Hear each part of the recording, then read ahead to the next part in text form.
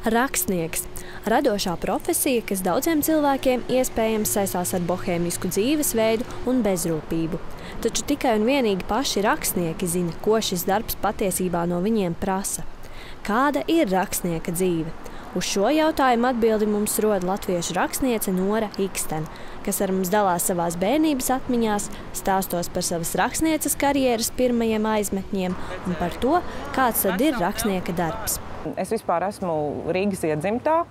Es esmu savu bērnību pavadījusi Tomsona ielā, bet tad sanāca tā, man vecāki pārcēlās dzīvot uz Ikšķili, kas tolaik skaitījās pilnīgi lauki, un varbūt man tie sapņi tolaik saistījās ar to, ka es ļoti gribēju atpakaļ uz Rīgu.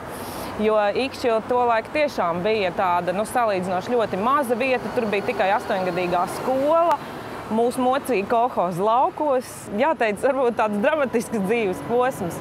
Jau bērnībā apkārtējā vide Norai lika saprast, ka izglītība ir vajadzīga. Es ļoti labi tad apzinājos, sēžot šajās garajās biešu un burkānu vagās, ka es savā dzīvē gribu darīt visu, lai man šajās vagās nebūtu jāsēž. Man katrā gadījumā bija zināms un ļoti skaidrs, ka es vēlos mācīties, ka es vēlos lasīt un es vēlos kaut ko vairāk par šo konkrēto fizisko darbu. Norai ir spilgtas atmiņas par skolas laiku un sevi pašu. Man bija tas interesantais salikums, ka es mācījos ļoti labi, bet uzvedos ļoti slikti. Man bija tāda spuraina daba, tāda cīnītāja daba, ka man vienmēr likās, ka kaut kas ir nepareizi, ka vajag par kaut ko iestāties. Un tas jau arī bija tāds tomēr daudz sarežģītāks laiks, kā ir šis laiks, jo skolā daudz kas tika liekts un netika ļauts, un tā cīņa ar skolotājiem gāja vaļā, kā saka, uz dzīvību un nāvi. Nora savu rakstīšanas talantu izpauda jau mācoties skolā. Es, protams, 15 gadu vecumā biju iemīlējusies klases sliktākajā zēnā, un viņš arī manī, un viņam nepadevās tieši nekas attiecībā par sacerējumiem un rakstīšanu. Un tad 8-gadīgās skolas literatūras eksāmenā, tajā skolas fizkultūras zālē, kamēr skolotājs dzēra kafijas, uzrakstīja 2 sacerējumus sev un viņam. Viņš dabūja 5, bet es 4. Tā kā Norai patika humanitārie priekšmeti, viņa nolēma studēt filoloģiju Latvijas Universitātē, taču iestāšanās augstskolā prasīja manāmu piepūli. Bija milzīgs konkurss. Mums bija jānoliek 2 uz visaugstāko atzīmi, tā kā pēc tās balvu sistēmas 5 un 3 4. Un es valodā, protams, dabūju 5, vēsturē sev par lielu pārsteigumu 4, un es sapratu, ka man ir tikai viena iespēja, man ir literatūras eksāmenis jānokārto uz to augstāko atzīmi.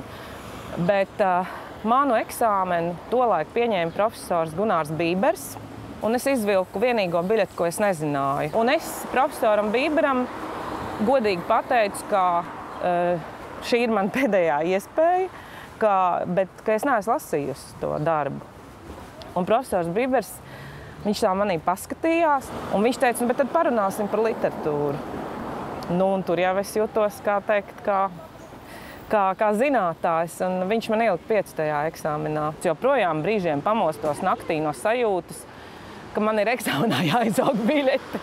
Un tad vienkārši, kamēr es attinu to filmu atpakaļ, ka es taču beidzu, Nora, vispār, tas taču jau sen viss pagājis. Pēc studiju beigšanas Nora vēl neapzinājās, ka varētu kļūt par rakstnieci. Tad, kad es pēc universitātes dabūju darbu žurnālā Karoks, Māra Zālīte man tur pieņēma par apskatu nodaļas redaktoru tādu jaunu zaļu gurķi. Un tur nāca visi tie lielie rakstnieki tolaik, tur Zigmunds Skujiņš un Regīna Ezera. Es nekad nevarēju iedomāties, ka es varētu mēģināt darīt kaut ko, ko dara šīs lielās personības.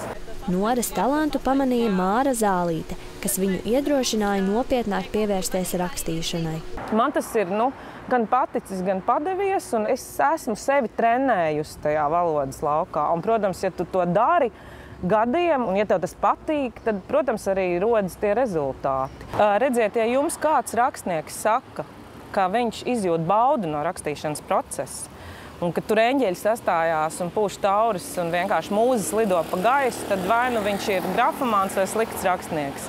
Jo rakstīšanas process īstenībā ir tāds, smags emocionāls process, kurā tu sevi pietiekoši plosi. Daudzus gadus es braucu prom no mājām, lai rakstītu, jo es vienkārši negribēju, lai man tuvinieki redz to procesu.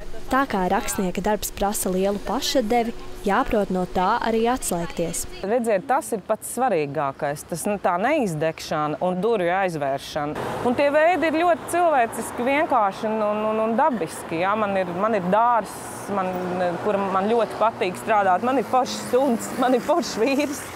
Vienkārši man ir unikāla krustmeita.